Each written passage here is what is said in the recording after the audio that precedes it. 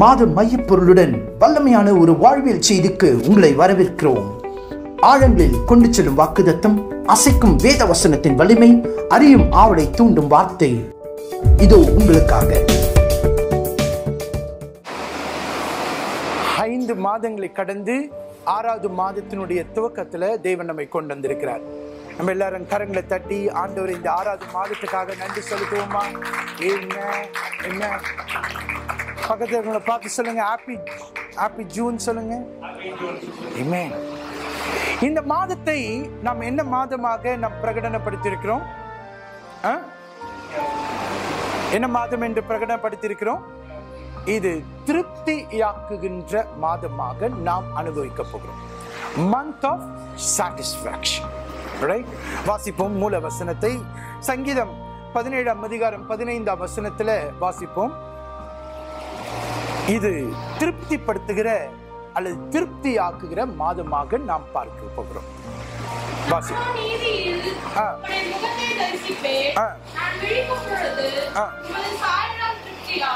எல்லாரும் சேர்ந்து வாசிப்போமா? எல்லாரும் சேர்ந்து அறிக்கை பண்ணுவோமா? இது இந்த மாதத்தினுடைய தீம் வேர்ஸ், இந்த மாதத்தினுடைய வாக்குதத்த வசனம். இதுல அநேக ஆசீர்வாதங்கள் இருக்கிறது, அநேக காரியத்தை ரகசியங்களை நாம் படிக்க போகிறோம். நம்ம எல்லாரும் சேர்ந்து வாசிப்போமா? நானும்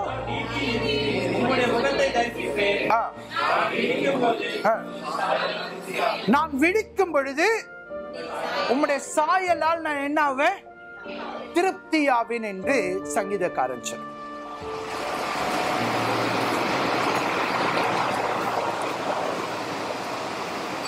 நாம் தினந்தோறும் விழிக்கும் பொழுது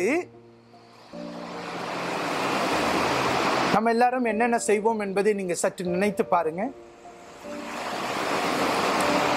ஆனா தாவீது இங்க சொல்றாரு, நான் விழிக்கும் பொழுது உமது சாயலால் திருப்தியாவேன் என்று சொல்லுகிறார். இந்த வசனத்தை எழுதின அந்த பின்னணியில நான் உங்களுக்கு சொல்லி, பிறகு இன்றைக்கு திருப்திப்படுத்துகிற அந்த காரியத்தை குறித்து நான் உங்களோடு கூட பேச போகிறேன்.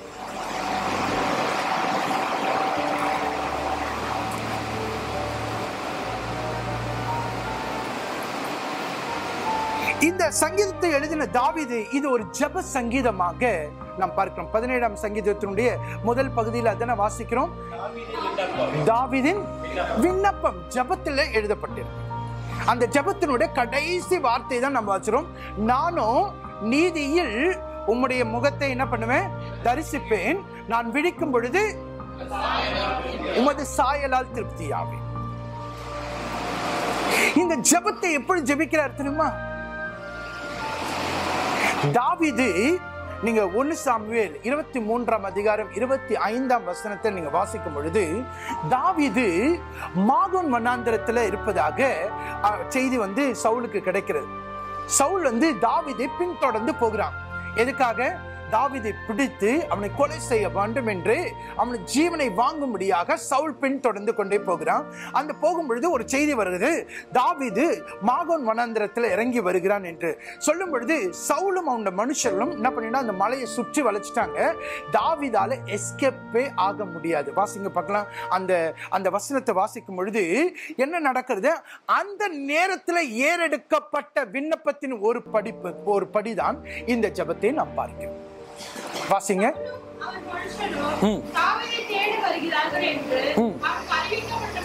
அவனுக்கு என்ன பண்ணப்பட்டது? அறிவிக்கப்பட்ட பொழுது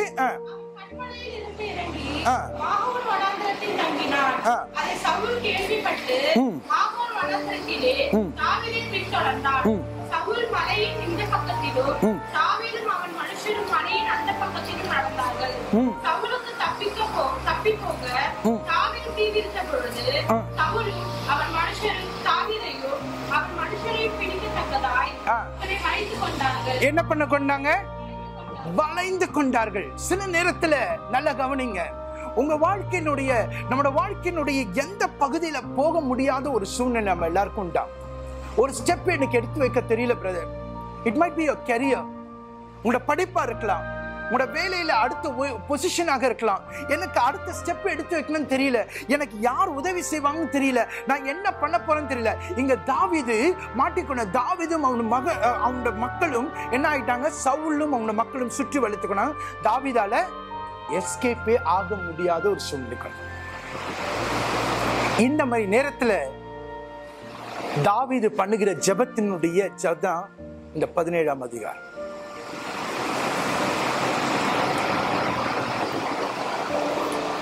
அந்த மாதிரி ஒரு சூழ்நிலையில முன்னும் பின்னும் போக முடியாது, பின்னும் போக முடியாது, வளைந்து கொண்ட அந்த அனுபவத்தில் தாவீது ஏறெடுத்து ஜெபிக்கிறது.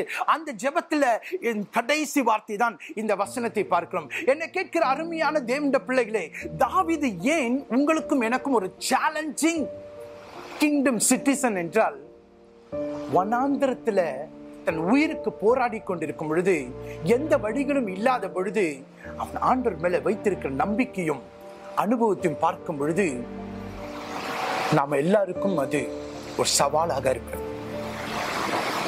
அந்த நேரத்தில் ஜெபிக்கும் பொழுது என்ன நடந்து தெரியுமா?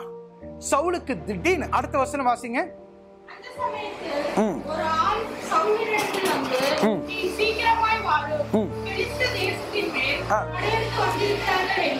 அந்த நேரத்துல யாரோ ஒருத்தன் வந்து சவுலுக்கு இந்த செய்தி சொல்றான், பெலிஸ்தர் தேசத்தின் மேல படை எடுத்துட்டு வராங்க, நீ என்ன இங்க தாவீதை பிடிக்கிறது முடியாது, நீயும் உன் படை வீரர்களும் வச்சிருக்கீங்க, உன் தேசமே போன்னு சொன்ன உடனே தாவீதுக்கு சவுலுக்கு ஒண்ணுமே பண்ண தெரியல.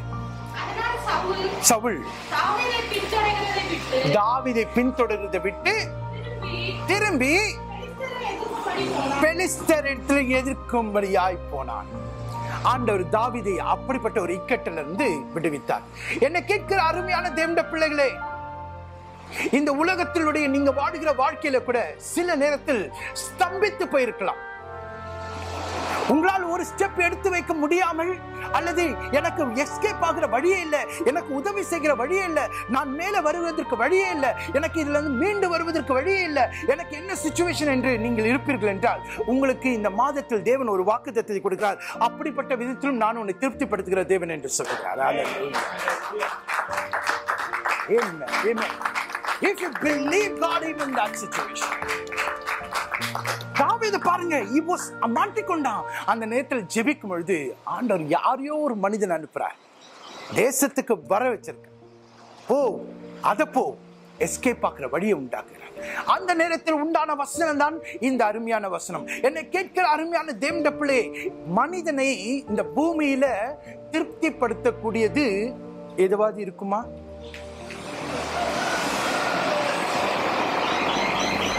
திருப்தி என்ற அனுபவம் மனுஷனுக்கு ஒரு பெரிய கேள்விக்குறி. ஏன்? எவ்வளவு வாங்கினாலும் பத்தாது. கரெக்ட். அப்புறம் ஏன்?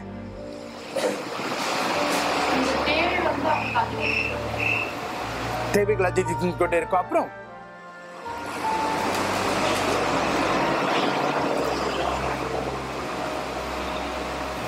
சொல்லுங்க.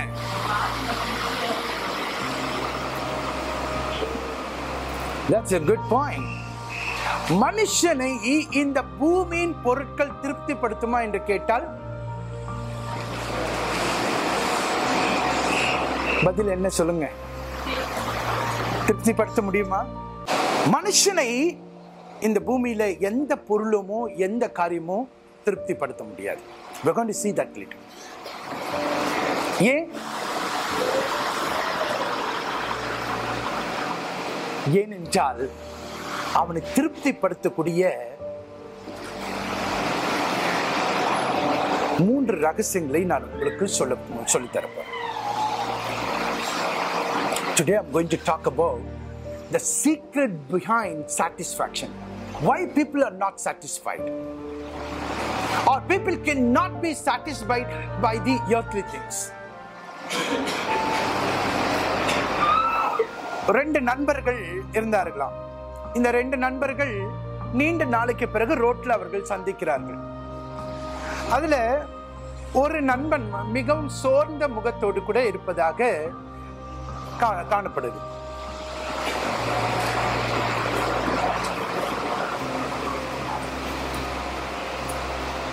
இந்த சோகமா இருக்கிறவன் பார்த்து இன்னொருத்தன் கேட்கிறான, நீ ஏன் சோகமா இருக்கிற அப்படி? அவன் பார்த்து கேட்ட உடனே இவனுக்கு சொல்றான், 3 வாரத்துக்கு முன்னாடி எங்க ஆன்ட்டி இறந்துட்டாங்க. அப்படியா? இல்ல இறந்தாங்க, ஆனா எனக்கு 40,000 ரூபாய் வச்சுட்டு போனாங்க. அப்படின்னு. நல்லது தானே அப்படின்னு. திருப்பி அப்பயே சோகமா இருக்க? இல்ல 2 வாரத்துக்கு முன்னாடி இன்னொரு அங்கிள் இறந்து போனாரு, அவர் எனக்கு ஒரு தங்க செயினை வச்சுட்டு போயிருக்காரு.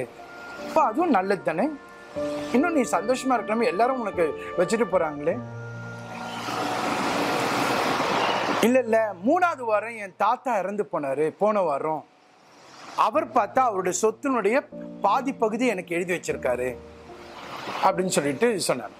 எல்லாம் சார் நல்லதானே சொல்ற, ஒரு சைட் போனாலும் உனக்கு வர வேண்டியதெல்லாம் வந்திருக்கு,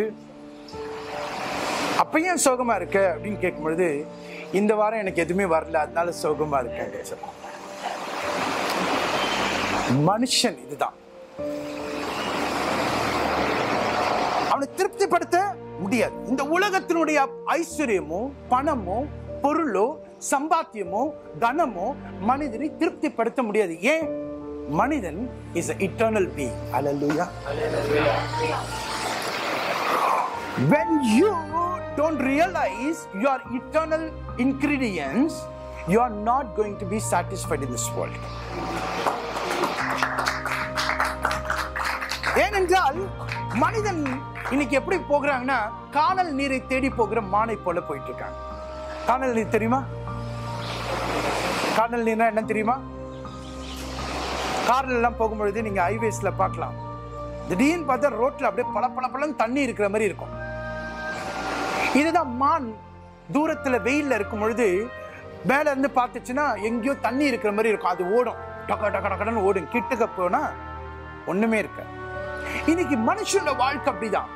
தான் ஓடுகிறது, தான் உழைக்கிறது, தான் எதற்காக செய்கிறேன் என்று தெரியாமல் வீணாக ஓடிக்கொண்டிருக்க மனுஷன் தன்னை திருப்திப்படுத்தாத ஒரு வாழ்க்கையில வாழ்ந்து கொண்டிருக்கிறான். என்னை கேட்கிற அருமையான தேவனுடைய பிள்ளையே, நீங்களும் நானும் இந்த மாதத்தில் இவைகள் மத்தியில திருப்தியாக்குற தேவனை நாம் சந்திக்க போகிறோம். அல்லேலூயா.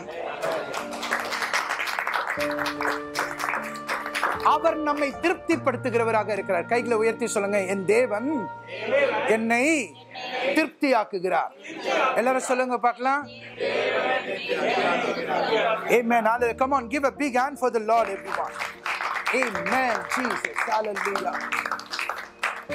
அதனால ஃபாதரா நீங்க இந்த தோக்க பாடல மிஸ் பண்ணிட்டீங்க. திருப்தியாக்கி நடத்திடுவார், தேவைகளை சந்திப்பார், மீதம் எடுக்க வைப்பார், பிறருக்கு கொடுக்க வைப்பார், பாடி கொண்டாடுவோம், கோடி நன்றி சொல்வோம். என்ன அழகல்ல?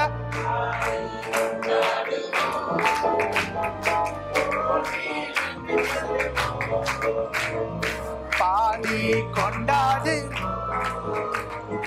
கோடி நன்றி சொல்வோம். இந்த ஒரு காரியம் தான் I find, especially Indian setupல, we are all lost in this thing.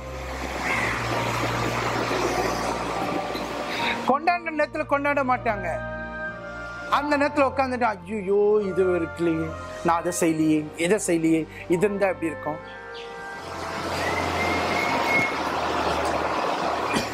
I always admire the worshippers from the other countries. Worshippers, not only worshippers, even the God talent la ninga paakra makkala paakalam. If somebody else comes and does a beautiful performance, everybody to rise up and clap hands and pray, give the thing. This because they know why they are to celebrate a moment.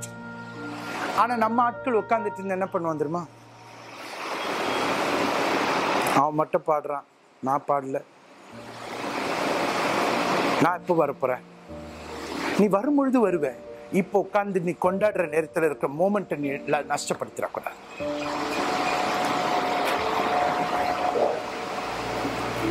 God has given such a beautiful time for us. நம்மை திருப்திப்படுத்துகிற தேவன் நம்மோடு கூட இருக்கிறார். அல்லேலூயா, அல்லேலூயா, அல்லேலூயா. இந்த கால வேளையில கூட நாம் திருப்திப்படுத்துகிற அந்த தேவனை நாம் அனுபவித்து நாம் போக போகிறோம். என்ன கேட்கிற அருமையானவர்களே, இதை யார் சொல்றான்னா, இந்த உலகத்துல எல்லாமே தனக்கு இருந்து தன்னுடைய எல்லா காரியங்களும் வைத்திருந்த ஒரு ஞானி இதை உங்களுக்காகவும் எனக்காகவும் எழுதுகிறார். பிரசங்கின் புஸ்தகம் 6ஆம் அதிகாரம் எடுத்து வாசித்து இதனுடைய ரகசியங்களை நாம் பார்க்க போகிறோம். Come on everyone. பிரசங்கின் புஸ்தகம் 6ஆம் அதிகாரத்துல இந்த ஞானி என்ன எழுதுகிறார் வாசிங்க பார்க்கலாம். பிரசங்கின் புஸ்தகம் 6ஆம் அதிகாரத்துல நாம் வாசிக்கிறோம். நான் கண்ட வேறொன்று தீங்கும் உண்டு, அது மனுஷனுக்குள்ளே பெரும்பாலும் நடந்து வருகிறது. அதாவது ஒருவனுக்கு தேவன் செல்வத்தையும் சம்பத்தையும், ஒருவனுக்கு தேவன் என்னத்தை கொடுக்கிறாரு? செல்வத்தையும் சம்பத்தையும் கனத்தையும். So the first thing, இன்னைக்கு மனுஷன் அடிமையாக அல்லது ஓடுகிற காரியம் பாத்தீங்கன்னா இதுதான் இல்ல? What is the thing? செல்வம், சம்பத்துனா என்னது? சொத்து சேர்க்கிறது. ரெண்டாவது ஸ்டேட்டஸ், கனம். The first trap for human being, அல்ல மனிதனுக்கு இருக்க முதல் trap இதுதான். வாசிங்க பார்க்கலாம் மறுபடியும். அதாவது ஒருவனுக்கு தேவன் செல்வத்தையும் சம்பத்தையும் கனத்தையும் கொடுக்கிறார். சம்பத்தையும் கனத்தையும் கொடுக்கிறார். அவன் என்ன இச்சித்தாலும் அதெல்லாம் அவனுக்கு குறைவில்லாம, அவன் என்ன விரும்புறானோ அதெல்லாம் குறைவில்லாம கிடைக்கிறது. ஆனாலும் அவனுக்கு அனுபவிக்கும் சக்தியை தேவன் அவனுக்கு கொடுக்கவில்லை. இங்கதான் ட்விஸ்ட். இங்கதான் twist. Are you understanding it? Are you understanding? பக்கத்துல பார்த்து சொல்லுங்க, எதுக்காக நீங்க ஓடுறீங்கன்னு கேளுங்க. எதுக்காக ஓடுறீங்க? எதுக்காக ஓடுறீங்க? இங்கிலீஷ்ல என்ன வாசிக்கிறோம்? இந்த 3 things. தேவன் கொடுக்கிற அந்த 3 காரியம் என்னது? A man to whom God gives wealth, possessions, and honor. அப்படிதானே? செல்வம், பணம், அப்புறம் சொத்து, பொசிஷன்ஸ். மூன்றாவது புகழ், பேர் புகழ். இந்த 3க்காக ஓடுகிறவர்கள் தான் இன்னைக்கு பிரதானமாக நாம் பார்க்கிறோம். கரெக்டா? பட் வசனம் என்ன சொல்கிறது? people run, but அதை அனுபவிக்கக்கூடிய அதிகாரத்தை தேவன் அவர்கள் கொடுக்கலையா? அங்கதான் ட்விஸ்ட் இருக்கு. they get millions. அதனாலதான் பைபிள் சொல்லுது, ஒருவன் உலகம் முழுவதும் ஆதாயப்படுத்தலாம். அப்படின்னா என்ன அர்த்தம்? நீங்க நினைச்சீங்கன்னா உலகத்தை ஆதாயம் பண்ண முடியும். மனிதனுக்கு அந்த சக்தியை ஆண்டவர் கொடுத்திருக்கிறார். but that is not the purpose for him. that is not a factor to satisfy. But he has the potential. His potential is infinite because he was created by infinite God. God is such a powerful God, magnificent God. God created you and me with a magnificent force. But you have to remember, that is not the satisfaction factor. Amen, amen, amen, amen, amen, amen. என்ன சொன்னாரு? அதை அனுபவிக்கக்கூடிய, ஆனாலும் அவைகளை அனுபவிக்கும் சக்தியை தேவன் அவனுக்கு கொடுக்கவில்லை. அந்நிய மனுஷன் அதை அனுபவிக்கிறான். அதுவும் மாயையும் பொய்யுமா இருக்கு. Right? And that is why what I observe in for especially in western countries la, அதனாலதான் இந்த நம்ம கண்ட்ரில ஊழலும் லஞ்சத்துக்கும் இது ஒரு பெரிய காரணம். ஏன்னா தான் மட்டும் இல்ல, தான் பிள்ளைங்களுக்கும் சொத்து செய்யணும்னு நினைக்கிறாங்க. For all I know, I told you about an example, Steve Arbit, right? He told very clearly, நான் சம்பாரிச்ச அத்தனை பணத்தையும் என் பிள்ளைகளோட படிப்புக்கு, அவங்களுக்கு 21 வயசு வரைக்கும் அவங்களுக்கு என்ன வேணுமோ அதை கொடுப்பேன். அது மட்டும்தான். மீதி அவங்க காலில் நிக்கணும். அவங்களுக்கு திறமை இருந்தா அவங்க பிசினஸ் பண்ணிட்டு, அவங்க திறமை இருந்தா என்னுடைய 90% I will spend in my travel and I will give it to my charity ன்னு சொல்லிட்டேன். Because he knows அது மாயையும் கொடிய நோயுமா இருக்கா. Oh my Jesus, are you understanding? You simply run without a purpose. That is a disease.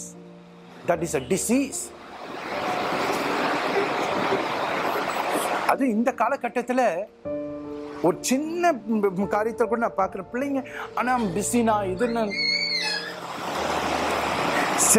சில பேரை நான் meet பண்ணணும்னு நினைக்கிறேன், மீட் பண்ணவே முடியல. Right? Because we are all entangled. We are tangled with things. But stop and listen where you are. உன்னை திருப்திப்படுத்துகிறதுக்கு நேராக நீ நடக்கிறாயா, அல்லது இதை நோக்கி உன்னோட ஓட்டத்தை முழுமையாய் ஓடிக்கொண்டிருக்கிறாயா? செல்வம், சம்பத்து, கனம், இந்த மூன்று திருப்திப்படுத்துகிற மாதிரி இருக்கும், ஆனா திருப்திப்படுத்தாது. இதுக்கு எத்தனையோ எக்ஸாம்பிள் சொன்னானே, எத்தனையோ எக்ஸாம்பிள். சில ஹிஸ்டரியில சில காரியங்களை இப்ப சொல்லணும்னா நம்ப முடியாது. ஒரு முறை ஒருத்தனுக்கு கொடுக்க, நீ எவ்வளவு தூரம் ஓடுறியோ அவ்வளவு தூரம் நான் உனக்கு இந்த இடத்தை தருறேன்னு சொல்லியிருக்காங்க. அதுக்கு பதிலா வேற ஒரு காரியத்தை அவங்க டீல் பண்ணிருக்காங்க. ஆனா அவன் ஓடுறது ஆரம்பிச்சான், இவனுக்கு கொஞ்சமாவது ஆசை இருந்தா கொஞ்சம் ஒரு 2 கிலோமீட்டர் ஓடி கூட, அல்லது கொஞ்ச தூரம் ஓடி அந்த இடம் வரைக்கும் வாங்கியிருக்கலாம். இவன் ஓடி போய் கீழே மயக்கம் அடைஞ்ச ஓடி இருக்கான். அது வரைக்கும் அவன் சொன்னபடியே அவனுக்கு எழுதப்பட்டு இருக்குது. ஆனா அவன் உயிர் இல்லை, இறந்து போயிட்டான்.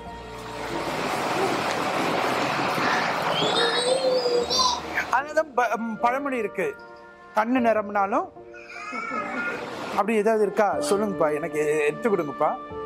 கண்ணு வயிறு நிரம்பினாலும் கண்ணு நிரம்பாது. மாத்தி சொல்லிட்டேனா? வயிறு நிரம்பினாலும் கண்ணு நிரம்பாது.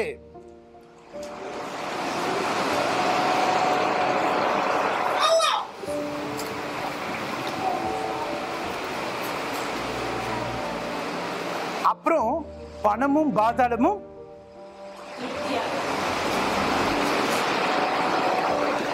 போடப்பட உள்ள போயிட்டே இருக்குமா. பாதாளம் கூட அப்படிதான், பணமும் அப்படிதான். இன்னைக்கு உங்க கையில 1 கோடி ரூபாய் கொடுத்திருந்தா கூட 2 மாசத்துல திருப்தி ஆகாது. You will long for 5 கோடி வந்தா நல்லா இருக்குமே. கண்டிப்பான்றாரு பிரேம். பட் இதெல்லாம் அவசியங்கள்.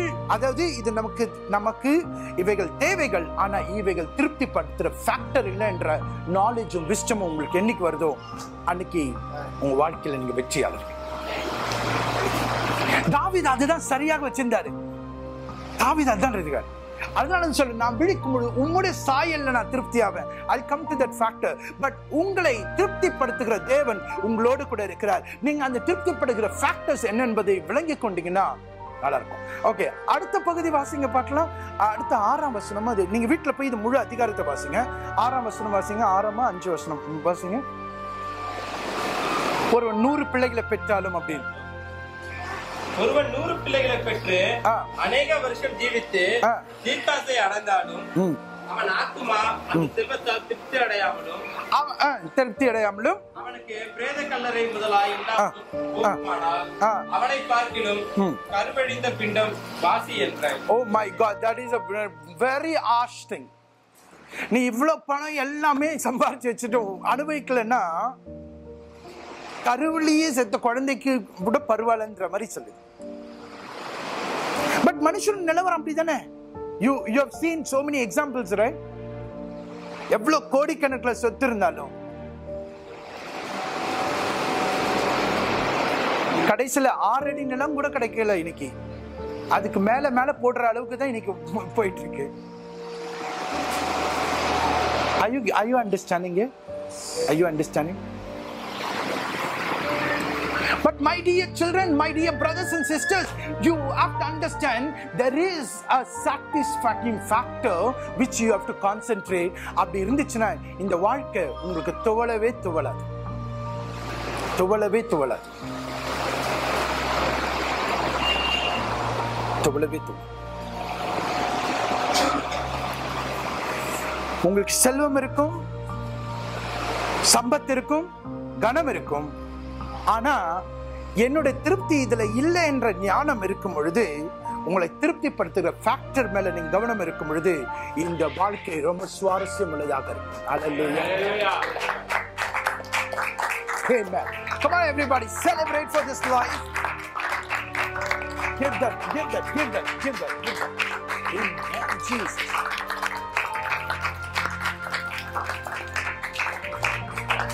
அந்த அடுத்த வசனம் வாசிங்க. அது மாயையாய் தோன்றி இருளிலே மறைந்து போய் விடுகிறது. இல்ல, அடுத்த வசனம் வாசிங்க. நீங்க வீட்டுல போய் பொறுமையா இந்த அதிகாரத்தை வாசிங்க. கண்டிப்பா நீங்க எல்லாரும் வாசிக்கணும். கண்டிப்பா நீங்க இதை வாசிங்க.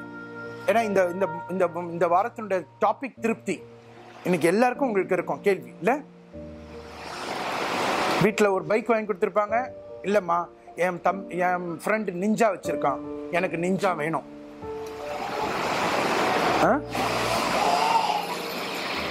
அதெல்லாம் தாண்டி வந்தவங்களுக்கு எப்படி இந்த வேலை? எனக்கு இப்பதான் ஆண்டவர் ஆசீர்வதிச்சிருப்பாரு, அதுக்குள்ள எனக்கு அந்த வேலை.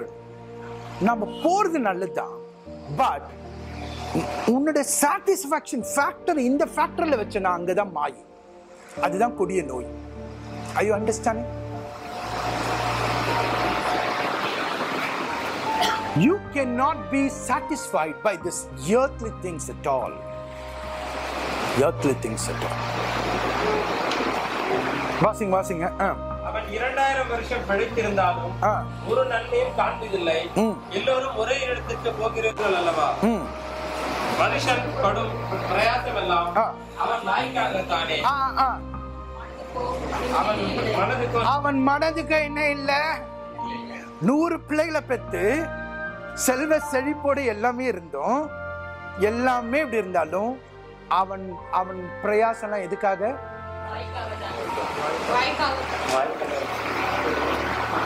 ஒரு ஜான் வயிறுக்காக தான் சொல்லுவாங்க. இந்த ஒரு ஜான் வயிறு பழைப்புக்காக என்னெல்லாம் பண்ண வேண்டியது இருக்குன்னு நம்ம கேட்கிறோம். வாய்க்காக தானே. அவன் மனதுக்கும் என்ன இல்லை? திருப்தி இல்லை. ஏன்னா உன் மனது அதுல திருப்தி ஆகாது. ஏன்னா உன் மனது நித்திய தேவனால் உண்டாக்கப்பட்டது. நித்திய காரியங்கள் மாத்திரம் தானே அது திருப்திப்படுத்த முடியும்.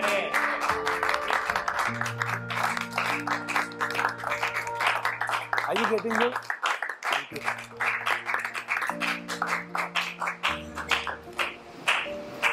In this month, God is going to show himself to us as a God of satisfyingness. He satisfies our soul. அவர் நம்முடைய ஆத்மாவை திருப்தி ஆக்குகிறார். அவர் சொல்றாரு, உச்சிதமான கோதுமையினால உன்னை போஷிப்பேன், என் நன்மையினால உன்னை திருப்தி ஆக்குவேன்னு சொல்றாரு. நீடித்த நாட்களை உன்னை திருப்தி ஆக்குவேன்னு சொல்றார். நம்மை திருப்திப்படுத்துகிற தேவன் நமக்கு வாக்குத்தத்தங்களை தந்திருக்கிறார். என்னை கேட்கிற அருமையானவர்களே, ஆனால் உன்னுடைய ஓட்டம் இந்த செல்வத்தின் மேலும், இந்த சம்பத்து மேலையும், இந்த கனத்தின் மேலையும் இதுலதான் ஃபேக்டர் என்று நினைத்திருப்பார் என்றால் மாயையும் கொடிய நோய்க்குள்ளாகவும் போய்கொண்டிருக்கிறோம். இன்றைக்கு நாம் அதை ஸ்டாப் பண்ண போகிறோம். We are going to turn back to our own potential. Hallelujah. Amen. Hallelujah. சொல்லுங்க பார்க்கலாம். நானே என்னது? நித்தியவாசி. சொல்லுங்க பார்க்கலாம் எல்லாரும். நான் இவைகளுக்கெல்லாம் மேலானவன். அடாடாடா, are you not getting it? அதான் ஆண்டவர் சொல்றாரு, அடைக்கலன் குருவிகளை வாங்குறது இல்லையா நீங்க, இவைகளை பார்க்கிலும். ஆனா நீங்க சொல்ல பயப்படுறீங்களே, இப்போ இவைகளை எல்லாம் காட்டிலும் மேன்மையானு சொல்ல மாட்டீங்களே, நான் விசேஷமானு சொல்ல மாட்டேன். ஏன்னா because at times we forget our மேன்மை மறந்துட்டு நம்ம திருப்திப்படுத்து பணம், திருப்திப்படுத்து புகழ், திருப்திப்படுத்து சொத்துன்னு நினைச்சிட்டு இருக்கோம். இவையெல்லாம் வாய்க்காகவும் வயிறுக்காகவும் தான். Hallelujah. Are you there with me? But your satisfying factor is in the heavenly things. It is in the eternal things what God has planned for you. Hallelujah. Amen. That is why only God can satisfy your soul. Satisfy. God can alone satisfy. அதனாலதான் அவருக்கு பேர் என்ன? ஆத்தும நேசர், ஆத்தும காதலன், மனவாளன். My soul satisfier.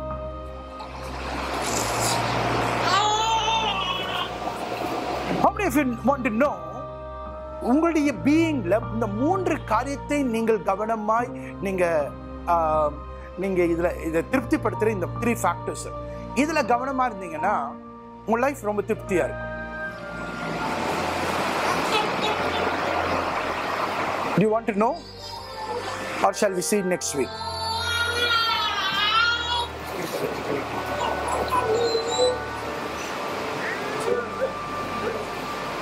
இந்த மூன்று காரியங்கள் உங்களை திருப்திப்படுத்துகிறதுல நீங்க கவனமாய் நீங்க இருப்பீர்கள் என்றால் நான் எனக்கு அவுட்லைன் மட்டும் சொல்றேன், நம்ம விரிவா நம்ம பார்க்க போகிறோம். The first thing is your intellect.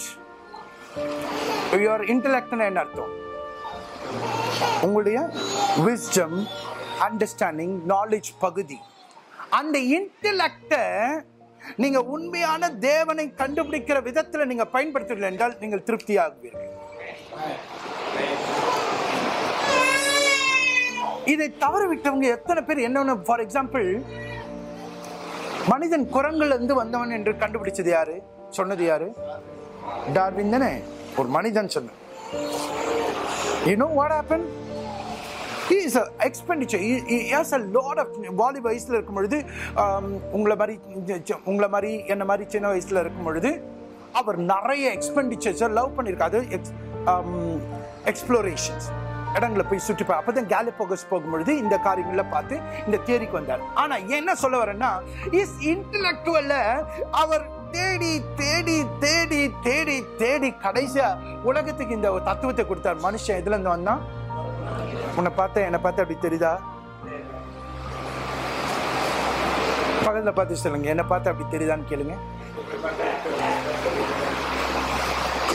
But ஆனா அந்த தியரியை உங்களுக்கும் எனக்கும் ஸ்கூல்ல சொல்லி தரதுக்கு ஒரு பவர் வந்துருச்சா?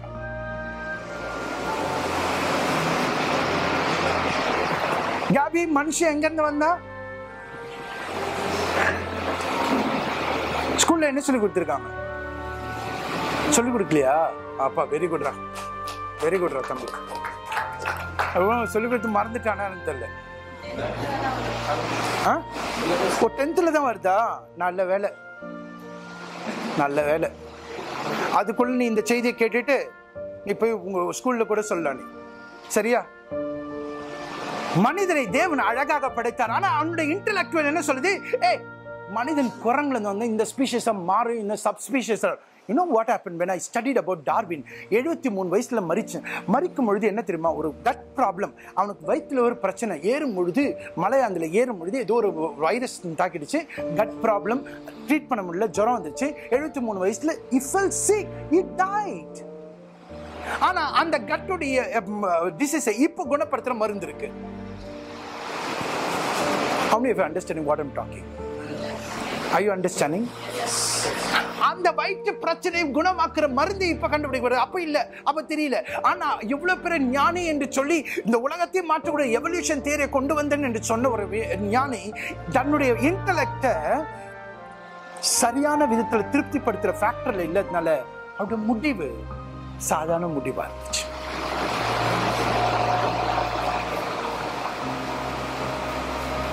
சாதாரண முடிவா. Are you getting it? இதுக்கும் அவங்க அப்பா டாக்டர்.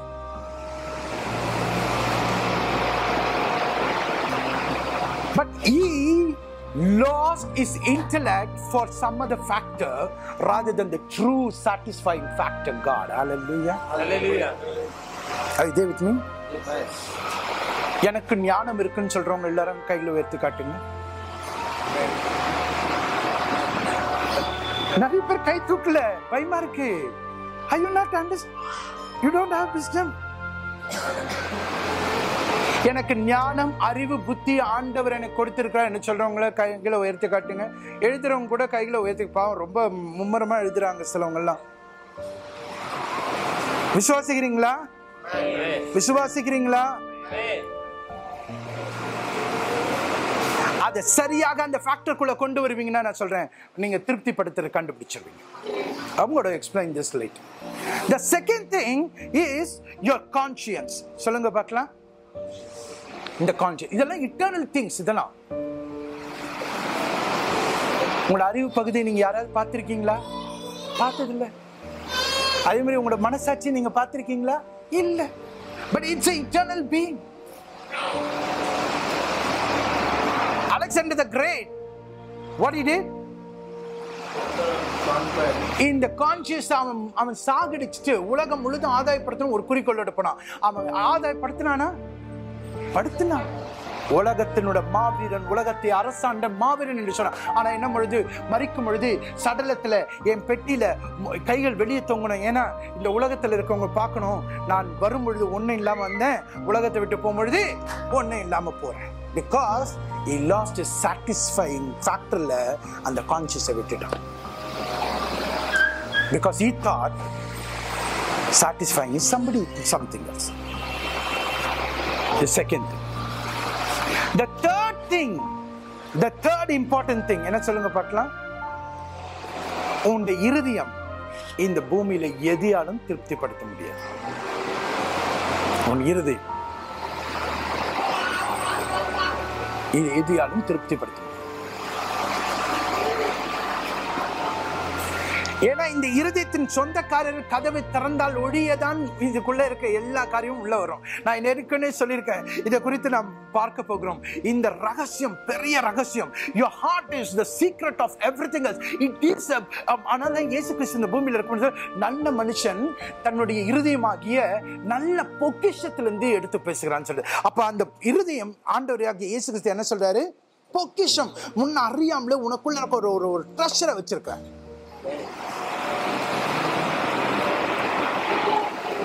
ஆனா இந்த இருதயம் தேடுகிற மற்ற காரியங்களை போய் தேடுவீர்கள் என்றால் நீங்கள் சாட்டிஸ்ஃபை ஆக முடியாது. ராதர் உங்கள் இருதயத்தை திருப்திப்படுத்துகிற தேவன் இது கண்டுபிடிக்கும் என்றால் நீங்கள் திருப்தியான ஒரு வாழ்க்கை வாழ்வீர்கள். அல்லேலூயா, அல்லேலூயா, அல்லேலூயா, அல்லேலூயா. கிங் டேவிட் மிகவும் கடினமான நேரத்துல தனக்கு சாப்பாடே இல்லாத பொழுது, தனக்கு சரியான தங்க இடம் இல்லாத பொழுது, சரியான வசதிகள் இல்லாத பொழுது, இந்த உலகத்துல சரியான டிரெஸ் போட்டிருப்பாரா கூட தெரியல, அந்த மாதிரி நேரத்துல தான் எழுதுறார், நானும் விழிக்கும் பொழுது உங்களுடைய சாயல்ல திருப்தி அப்படின்னு சொல்றாரு. அல்லேலூயா. ஏன்னா அவருக்கு தெரியும், என்னை திருப்திப்படுத்த இந்த பூமியில வேற ஒன்றும் இல்லை, என் தேவன் ஆகிய தேவன் மட்டும் தான் திருப்திப்படுத்தும். அல்லேலூயா, அல்லேலூயா, அல்லேலூயா.